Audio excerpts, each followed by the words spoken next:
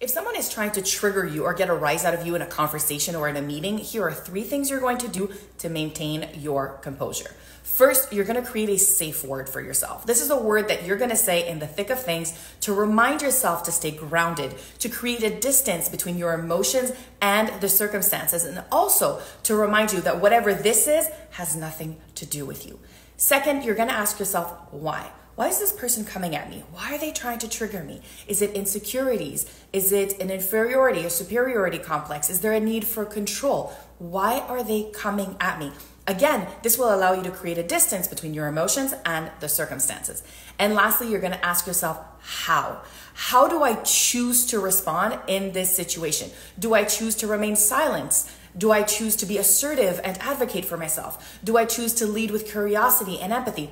What is my choice here? Because in that choice is all of your power.